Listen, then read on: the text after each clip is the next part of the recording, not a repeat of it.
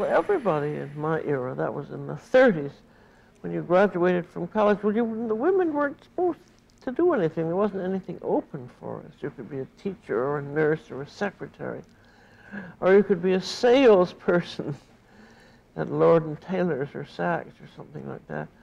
But I was going to be a great woman novelist, so I tried to get a job in the New Yorker and Newsweek, and I finally ended up doing public relations at W.J. Sloan's furniture company.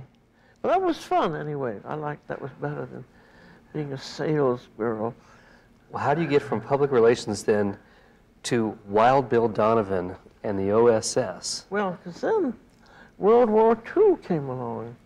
And in your generation, you don't realize that in mine, we were saving the world so that everybody that I knew was in the Army or the Navy or down in Washington. So that's where I went, and I got into the O.S.S. But having no languages and no skills, I ended up in the files, and I stayed in the files all during the war.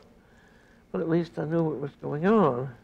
So you actually reported to, did you report to Donovan? I was in his private office for a while, always the files. And then I got an opportunity to go to what we called the fist squeezing unit, which was air sea rescue equipment. And then from there, I heard that they were planning to send people overseas. I knew that sometime I'd get over to France. Up to then, I'd only been in Tijuana.